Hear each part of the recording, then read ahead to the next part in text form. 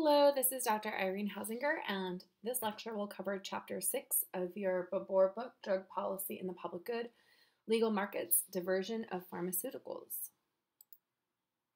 Diversion means to take something that was intended to go to one place and making it go to another place. So, for example, a common drug crime is diversion that you'll see happens in hospitals. And so you may have clients that were caught diverting pills, or injectables. So maybe you have a client, let's say that they're a nurse and they become addicted to prescription pills, and so they start stealing those pills from the hospital.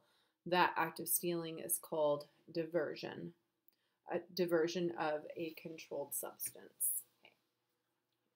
It's very common, and in our state of Washington and in other states, there are impaired provider programs that will help medical professionals, among others, maintain their license if they are able and willing to go to treatment, get random UAs, and follow whatever probationary decisions that the Department of Health puts into place. Generally, it's for a period of 3 to 5 years. So let's look at pharmaceutical markets. Pharmaceutical markets pose interesting challenges in ethics, legality, and market relations between legal markets and illegal markets. Pharmaceuticals can be bought and sold in normative legal markets. Pharmaceuticals can be bought and sold in illegal street markets. There are more policy options available to prevent diversion to illegal markets than there are for drugs that are illegal to begin with. So looking at a brief history of the pharmaceutical industry, and in no way complete, up until the mid-1900s, so again, we see all these changes happening between 1914 and 1918 in the United States. Up until that point in time, most pharmaceuticals were compounded or created or mixed by physicians and apothecaries right before selling to the patient. We do still have compounding pharmacies. There is the Union Ave compounding pharmacy in Tacoma, and they will do this. They will mix your medications for you with the raw ingredients and then call you and tell you when it's ready. So this model still exists.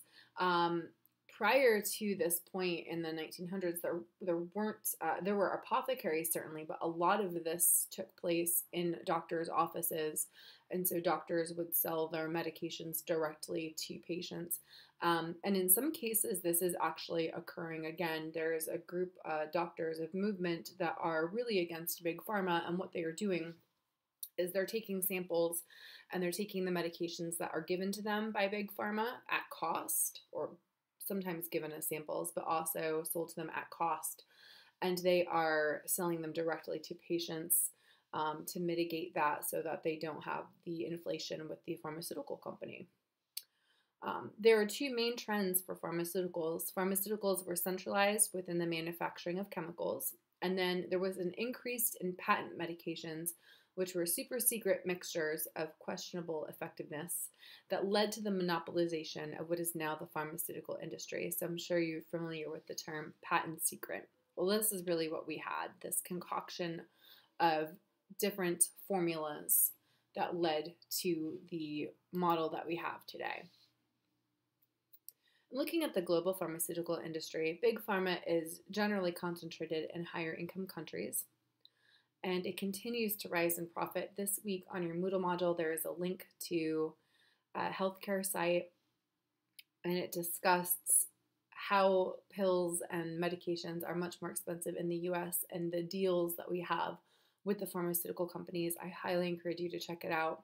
There's some great numbers in there. It discusses what is pharmaceutical research, how much profit are they making, how much does it cost to make the medications, and why is there such a huge markup here. Pharmaceuticals come and go in waves.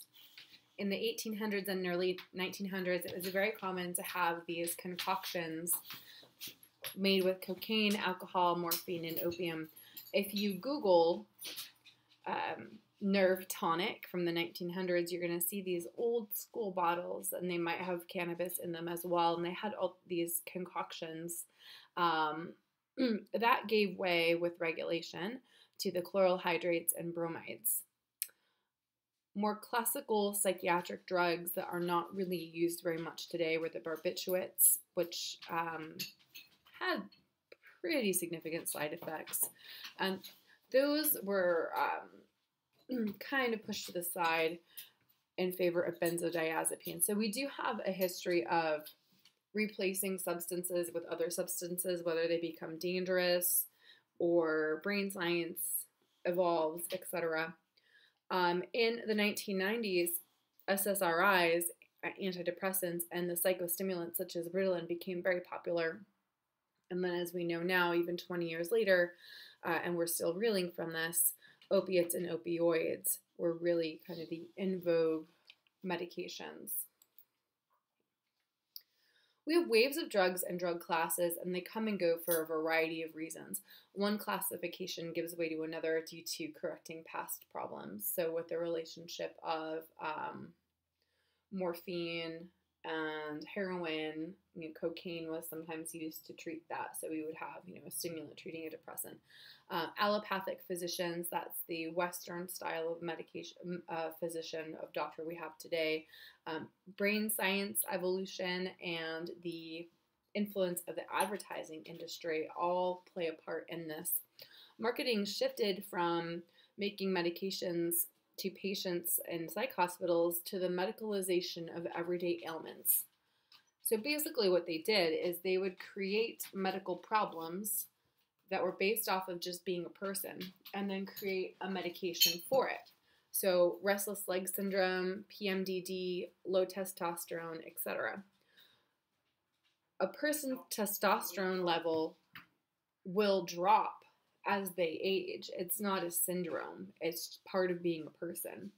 The film American Addict discusses the relationship between big pharma and the government and also the advertising companies largely in terms of how we are being marketed to for medical problems. Historically, there was a lack of marketing to the general public, and this is something that is still highly contested, and it's covered under free speech in the U.S. The U.S. and New Zealand are really the only nations that have DTC, direct-to-consumer advertising. And the U.S. consumes at least 10 times the per capita of global consumption of psychostimulants. So it's not a stretch that we have such a huge consumption here of pharmaceuticals of all different types, especially psychostimulants, and benzodiazepines, and of course opiates. But we are being marketed to directly. So people see commercials or ads on the internet, and then they go in to their doctor and they ask them for these medications, whereas previously that did not happen. So there certainly is an ethical issue here. Is it ethical to market to people that don't have medical knowledge? And what is the, what are the ramifications of that? If you look at the drug ads, many times the side effects are way worse than what they are trying to combat. For example, there was a medication a couple years ago that I saw on television called Ragatec, and it was supposed to help ragweed allergies. If you're allergic to ragweed, you know what that feels like. Your eyes swell up, runny nose, basic, spring, summer allergies. The side effect of this was respiratory arrest. I will take itchy eyes over respiratory arrest. Right. The global consumption of prescription pharmaceuticals continued. There are differences between countries, and these can be attributed to the affluence of the country, cultural specificities, and the social influence of pharmaceutical marketing. There are some charts on page 98, 100, and 101 for differences between countries where you can see these trends. Largely, the United States consumes a lot of the benzodiazepines and the psychostimulants, whereas other countries such as South Africa and Pakistan do not consume nearly as much. So you're going to see a lot more with largely developed countries. However, if you look at the chart, it's really interesting. If you're looking at the first category there, above sedatives and hypnotics, the let's pronounce this, anxiolytics. That's probably not right, but those are your benzos are in that category. France consumes a lot more than the United States, and Japan does not. So there definitely are cultural values and things that are going on that would make a country more likely to consume.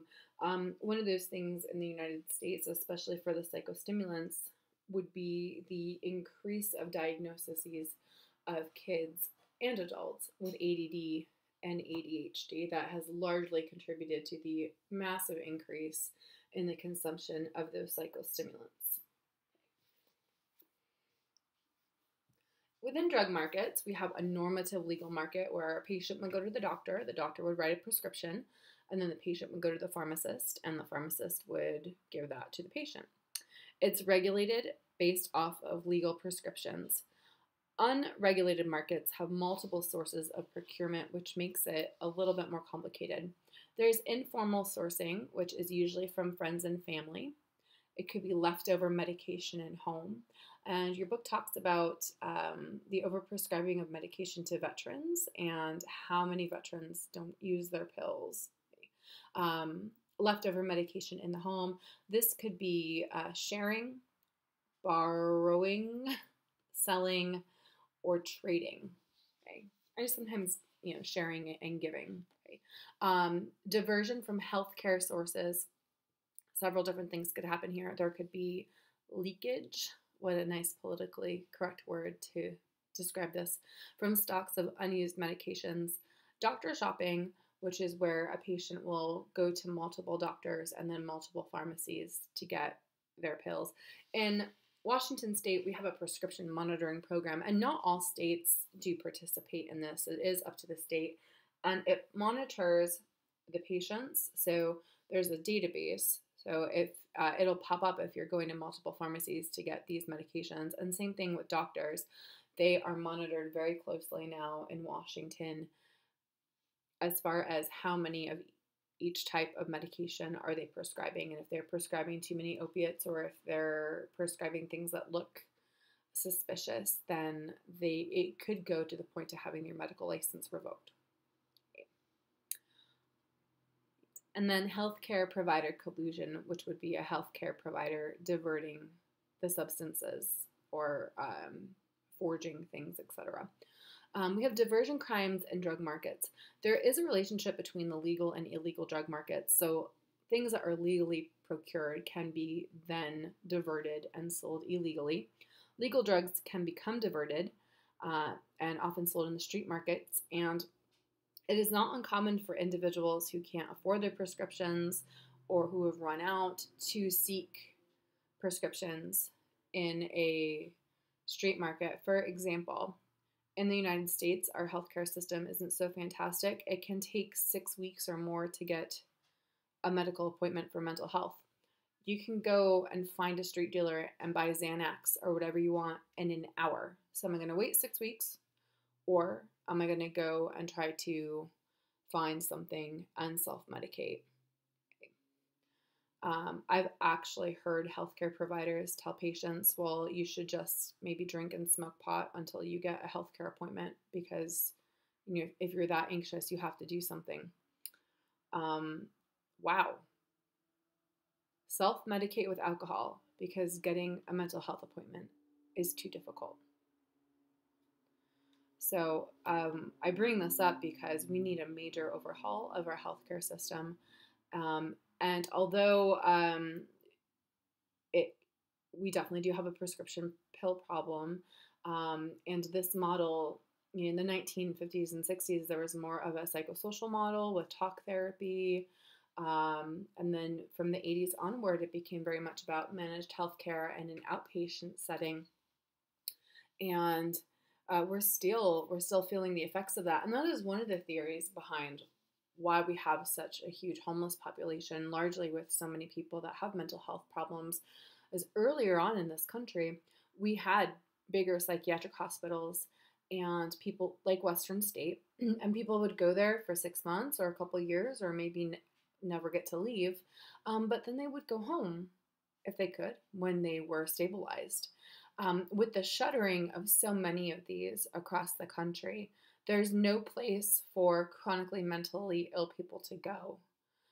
Hospital beds can't take you for that long. So, one of the theories is that we've created the American homeless problem by shuttering these mental health institutions. It's most commonly, these pills are being diverted from older individuals and chronic pain patients, especially if older individuals um, have younger caretakers that might be involved in nefarious things. That is something it's very common, or older individuals that aren't using their pills or might not be keeping track. It could be easy to divert from there. And there can be some Medicare fraud in there as well. It's not uncommon for people to buy pills and then from older individuals that get them basically for free and then sell them in a market. Diversion, crimes, and drug markets continued. Property crimes and thefts can be attributed to this as well, with pharmacy robberies. It's not uncommon for people's homes to be broken into and medicine cabinets raided. They can be stolen from distribution facilities. And then there are internet-based procurements. There are legal prescription pharmacies. Let me tell you a story. My cat and I both have asthma, and with insurance, my inhaler is $300. Without it, it's $500. I found a legal pharmacy based in Canada, Northwest Pharmacy, and I uploaded my prescription. And this is how you do it. You click on, is this for a person or is this for an animal? And then you email or fax them your legal prescription. And then they tell you how much the medication is going to be cost. And then the medication is sent to you outside of the US. So mine came from Singapore and it was $90. So $90 with the prescription from Canada, and I got it from Singapore, versus $500 without insurance or $300 with insurance. Nowadays, we have this GoodRx service that's coupons, and sometimes the coupons are less expensive than your insurance. There is an incident as well of people buying their legally prescribed drugs illegally on the internet just because they can't afford it even if they have insurance. So this absolutely is, again, part of the healthcare crisis that we have in the United States. Then we have crypto markets. I had mentioned the Silk Road. The Silk Road has been shut down, but there are other markets like it on the dark web. The Silk Road largely catered towards cannabis when it was illegal and psychedelics. However, people sometimes do find that it is less expensive to buy things on the dark web, even if they have a legal prescription for it.